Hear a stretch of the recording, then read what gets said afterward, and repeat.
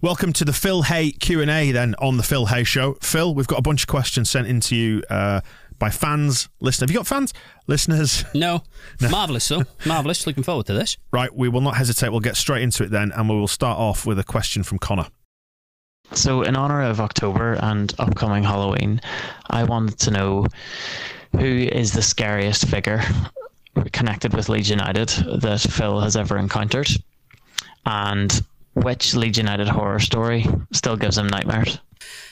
Dennis Wise, in answer to the first question, who would definitely not need a costume, and if he turned up to your house, wouldn't even need to say trick or treat. You'd just give him the bowl and say, look, have it all, leave me in peace, please. What made him scary though? Because he's only a wee fella. Just volatile, really, and you knew he could go off at any minute. You know, he didn't always tend to be too rational about things. If there were, I always say this, but if there was going to be one manager who was going to off you out in the car park, it was probably going to be Dennis. I did an amazing interview with him once, actually. The only time I ever sat down with Wise, it was properly fascinating to find out a little bit about what was in his head. But I think that was in the sort of 2-3 month period where we actually got on, and it never happened again. And Gus Poyet left that day as well. And the horror story then? Oh, it would have to be the 6-0 down at Hillsborough. Horrendous in every single respect. Leeds were just about to get caught in the limbo between GFH and Chilino as well. Poor old Matt Smith, I should have told this story, but when I spoke to him about it, he was saying it was the only game that his mum and dad ever left early because they just couldn't cope with the abuse that was coming from the away end, so they slipped out quietly and made their excuses. But that was horrendous, and that felt so much like scraping the barrel. It was as if you had it in your head that Leeds were one day going to get out of this, and one day they were going to find Bielsa and it was going to be glorious. Or beautiful. But then there was always that little voice in your head which said, this is just going to go on forever, isn't it? This is never ever going to solve itself. And that was one of those days that you drove home from thinking, what next? Speaking of Matt Smith, actually, I noticed this morning there was the Bradford goal against Leeds in the League Cup, the game that Matt Smith scored in. That was a fairly horrific night as well. It was the night Hockaday was well, he wasn't sacked on the night, I don't think, but it was the day before, and the whole stadium singing, you're getting sacked in the morning, and for a horrible vitriolic kind of atmosphere, both from the Bradford fans towards Leeds fans more towards our own team and management. The whole thing was just absolutely awful. Toxic. That was grim, and Hockaday had been virtually sacked at least once already by that point, which probably leads us quite nicely into another question that's coming.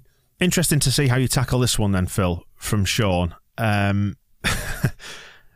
mean, just how you're going to tiptoe through this one, I don't know. Hello, Phil and the boys. Which of the present squad would you say would be the most likely to break the international whaling ban? Well, just to ensure no lawsuits or libel letters through the post, this is purely a joke, and the answer is, of course, none at all. Over the years, Janssen, maybe? Why? I don't know. The Swedes giant. I didn't eat Faroe Islands internationals. He just had a bit of a wild streak, but then again, does that equate to him going out on a gunboat? No, I don't think it does. Does it? No. I'm going to say Liam Cooper, but it's by accident. I think Liam Cooper is the least likely to flout the international whaling ban, and I could only see that happening if he mistakenly thought that a harpoon was a camera. Oh dear, right, on to something a little bit more serious and football related from Ian. Hi Phil, Ian here in Dublin. I'm just wondering, in January, has there been any murmurings of incomings? Is there any chance that we will look to sign a striker, which I believe we kind of need to push on? Just wondering what the situation is on that, please. Thank you. I better not talk about midfielders because we were getting into trouble on Twitter last week for talking about central midfielders, which, to be honest, might be a fair point. We are kind of labouring that a little bit, or have done in previous weeks.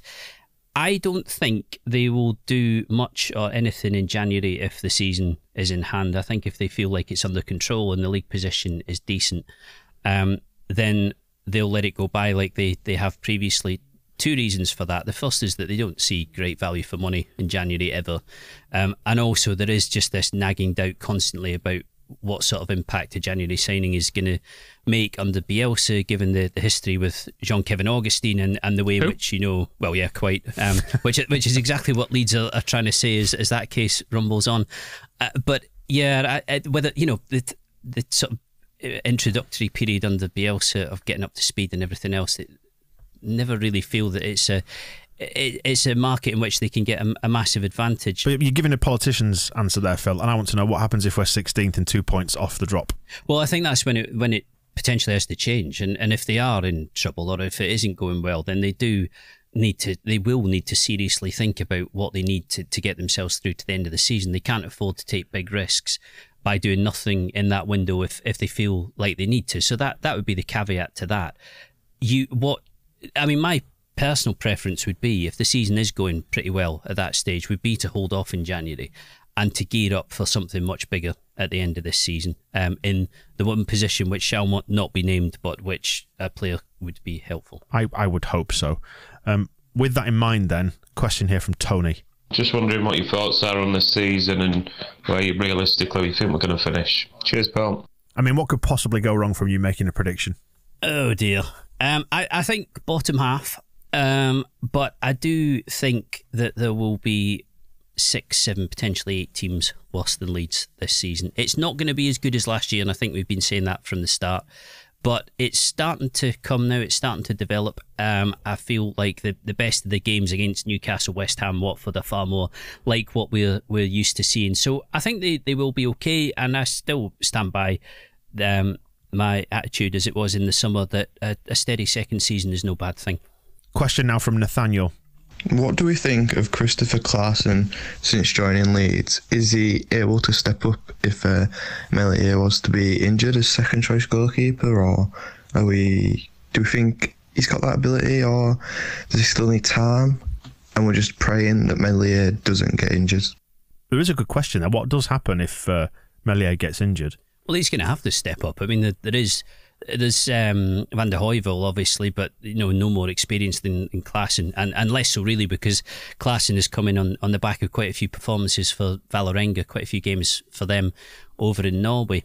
The scouting department thought a lot of Klaassen. They were in touch about him a couple of years before they actually signed him, and as soon as Casilla went to Elche, he was the goalkeeper they went after, paid round about £1.5 million for him. Think of him as a really, really big prospect, much as they did about Meslier when he came over from Lorient. From what I've seen of him so far, he looks like a decent keeper. Whether he would be ready for the Premier League is really impossible to say. I have genuinely no idea, but I suspect that he would be okay as an understudy for Meslier on the basis that he has had senior football over in Norway, and there's clearly a lot to like about him. But yeah, ideally Meslier stays fit from start to finish. Cameron's question now then. Phil, you've already told us how much you pay for a kebab, what makes a pillow and a cushion different, but what I want to know is, would you rather go without no Wi-Fi or have Alan Brazil and Misa away from you at all times? Let me know. Cheers, bye. The big questions answered on the Phil Hayes Show. Would you rather be without Wi-Fi? Presumably that's a permanent thing. Or would you rather have Alan Brazil permanently 1 metre away from you? I do remember the kebab answer. I don't remember us debating cushions versus pillows, but we could certainly do that next week if we're short of something for section 2. It depends on circumstances, and I don't want to give another politician's answer here, but if I'm inside Ellen Road, given how awful the 4G is as soon as anybody gets near the ground, then I would have to have Alan Brazil within 1 metre of me at all times rather than forgo Wi-Fi, because the afternoon would be a complete disaster. But generally, despite how addicted I am to my phone, and you get those awful weekly reports on your iPhone every Monday saying, this is how much time you've spent on your screen in the past week. This is how bad a human you are. Hide this from my wife, please. And what's yours at the minute? I can't remember what the last one was, but it was something seriously embarrassing. Do you know what mine is? Go on. It's about 8.5 hours a day. My phone doesn't have this, and I'm fairly pleased. Yeah, screen time. When you've got kids, you've nothing better to do, have you? They're just They're just there. You've got to be sort of watching them, haven't you, Jim? Yeah, that's so one eye on the phone, one eye on the fighting that's going on in the corner. But mine is definitely in excess of 8 hours. Yeah, oh, good. Yeah, that makes definitely. me feel a bit better. But I think football is run by phones, though, isn't it? The whole industry. Yeah, no, absolutely. It seems to be run by WhatsApp more than anything. But I could live without WhatsApp if I was going to have Alan Brazil on a 1 metre rope behind me for the rest of my life. There's 5G at Ellen Road now if you're on the right network. I've got that. Still doesn't work at half time, by the way. It's still on 4G. Well, if it doesn't work, there's no point. God bless him. Back to Connor then. Different Connor this time with a question for you, Phil. Hi Phil, I'm currently living in Nottingham, and my current barber in Nottingham used to cut the hair of Casper Sloth when he was at Notts County. And my barber told me, he knew that I was a Leeds fan, and he told me a story that Casper Sloth once told him that under Celino in one game at half-time, Celino came down to the dressing room and demanded 3 substitutions at half-time. I was wondering if you knew if this story is true or what game this story occurred in. Cheers. I mean, first, can we address Connor's use of Celino there? Celino, yes. Adjudication panel says no. That's a claim to fame, isn't it? I used to cut Casper Sloth's hair in Nottingham. I wonder how many people he's managed to say that to, and probably the first person who's gone, oh, I know who he is. Everyone else would be like, nice one, mate. I can't vouch for that story because I was never told that myself. It falls into the list of things that could conceivably have happened during the Celino era, definitely. I've told the story of Celino phoning at kind of midnight, 1 o'clock in the morning to say how sick he was of Hockaday after about 3 games. Did you take that call? Obviously, you must have done because you knew what he wanted. Yeah, no, absolutely. I didn't really know what to do with it. I wasn't. So talk us through that. Where were you? What were you doing at the time? I was at home. I got home. It was after the Brighton game midweek. They lost 2-0. Sammy Hippier was in charge of Brighton at the time, and Leeds had been pretty meh, really. Brighton had probably deserved to win that game.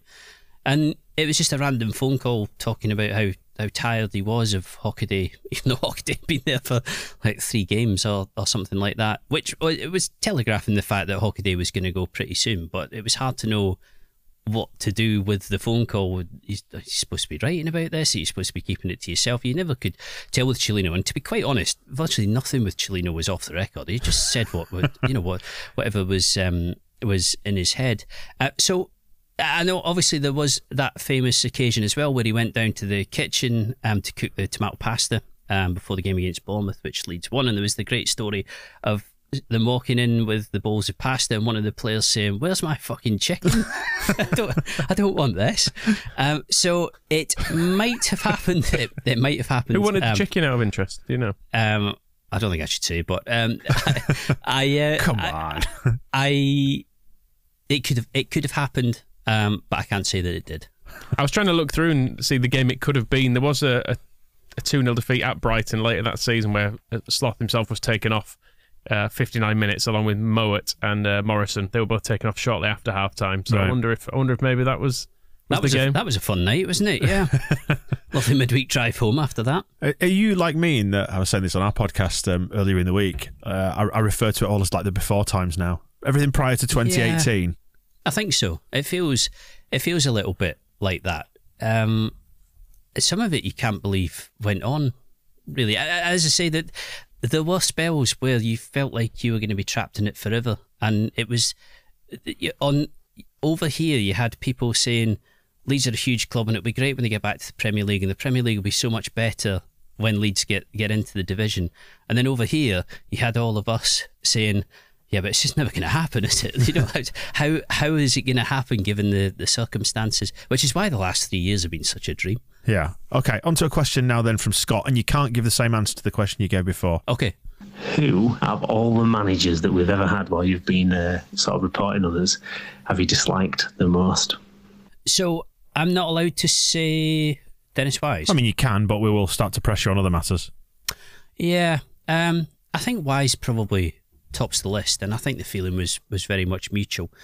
I never got on very well with Warnock, or at least not latterly, not in the second half of the season where he went. I just couldn't see it, really. I didn't see much in the way of... it wasn't a squad that were going to get promoted, but I think it was a squad that were playing below the level they should have been playing at, and there was very little coming in the way of outstanding football. Most of those that I've got to know in any proper sense, I've got on with, to be honest. Yeah, not been a huge issue. But yeah, it would have to be Wise. Why didn't he like you? Well, if you remember, he came in the middle of the season where they got relegated from the Championship. And also then the summer of administration, where, and I know people think that the Evening Post weren't critical enough of Bates, and to be quite honest, I'd agree, and that applies to me as well. But we were very critical of Bates through that summer, and also through the back end of the season where the club went down. We were banned twice, and Wise, I think, took that pretty personally. And he took the criticism of himself very personally, which I understand, but also the criticism of Bates, because in that period, him and Bates were very, very close.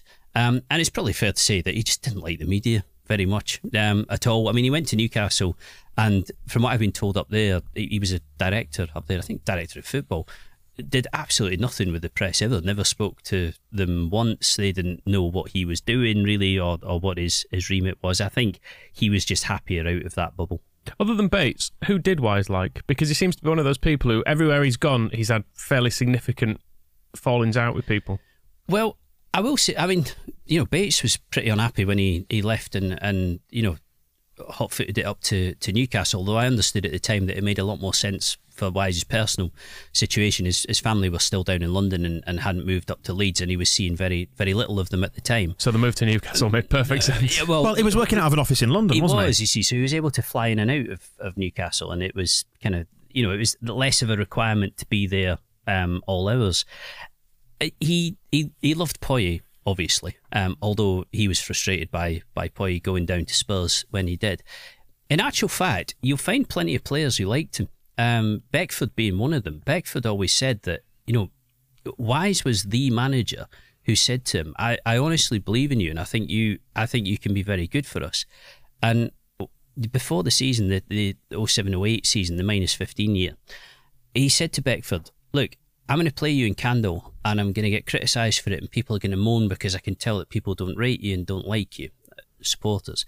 But I don't give a fuck, because I'm the manager and I'll do what I like. And that was Wise. And in those circumstances, it worked really well. And there were players who came in that -15 moment, which was obviously a real mess. And at a time where a lot of players would not have wanted to sign for the club. And he was good to them. They did enjoy working with him. I've spoken to plenty of players who didn't like him, but I've spoken to plenty who did like him as well. Presumably Beckford didn't have the balls to say, no, Dennis, I think people don't like and don't rate you. Which is the actual truth. But of course, what happened that season was that suddenly it all clicked, and they had that long run, unbeaten run, that long winning run to start with. They shot right up the league and put themselves bang in contention for a playoff place. And it was actually quite an amazing period, that, especially after the utter misery of the relegation season and the fact that they'd been deducted 15 points, and you assumed that season was just a complete write-off. There was very little chance of them getting it together. It was a pretty fascinating period. What about Bates? What was he like to deal with? Did you have a decent relationship with him, or was it spiky? It was spiky. No, it was always spiky. Difficult to deal with, mainly because Bates never thought he was wrong. When he took a view on something, that was his view, and he would stick to it. And even if you tried to argue him round, or even if you tried to argue the toss over things that you'd written, if he wasn't having it, he just wasn't having it. And that was the same thing. Every now and again you'd get calls on the Evening Post sports desk saying, from his secretary saying, "Chairman wants to speak to you." And you're thinking, oh good, oh joy, here we go. So no, it was pretty fractious. Yeah. Did you get any letters from Carter Ruck? No, although... Who are a firm of solicitors, I should say. The Evening Post did at one stage, I do remember that, but no, not me personally. Right, and we'll finish on a football one. Oh, why not? We've dealt with whaling, now let's do this on football from Jack. Phil, with a few of our centre-backs coming back from injury, and considering a few of our newer signings were signed for their versatility, what are your thoughts on pushing Calvin into an 8 position like he sometimes does for England, and moving Strauch or Robin when he's back into the CDM position to kind of support our current midfield problems? Thanks, guys. Cheers. No. That borderline on a par with putting Melier up front. I mean, not really, because Phillips was actually really good in that position for England, but he has to be there for Leeds. You've got to have him in that position. There is still nobody, I think, in the squad at Leeds who is even close to touching what he does in that number 4 role. So no, keep him there. Sign somebody else. Job's a good one. And just to reiterate, I don't actually think Janssen would have flouted the national whaling ban. He's a good guy, is Pontus. Whatever's been said about however many harpoons he owns, whatever's been said about him, deep down, good guy who's doing extremely well at Brentford. Just regards to not the whaling ban, Phillips. He's been likened with his sort of rangy long passing to a quarterback. I think he's as important to Leeds United as a quarterback is to an NFL team. Well, you'll have read quite often over the years, that phrase being used, Phillips quarterback in the team, and it is like that. It's like he, the ball comes to him, and he starts to pick the difficult passes going forward. I mean, the centre backs in Bielsa's team do a bit of that as well. And we were talking about Llorente, his long range distribution, how good it is, and Cooper, very often looks for diagonals to the wing, left to right, to open things up. But that's how it is with Phillips. It is kind of like total control in that area, Tom Brady style. I don't know if that's a good comparison. I mean, I know nothing about NFL, so let's not get too. I think Tom Brady's he's a good NFLer, is Tom Brady. I think a good NFLer. Yeah, that's what they call him, isn't it? Slightly gridironing. It's good at the gridironing, isn't it? Slightly underestimating him. But yeah, that's the thing. It's you need in this system where you have one midfielder sitting between midfield line of 4 and defensive line of 4, you need total control there, and that is what Phillips brings. So in terms of moving him to 8, no, don't do it, kids. Well, given the chats about whaling and so on, should we do this again in the next international break? Yes, why not? Why not? It's been fun.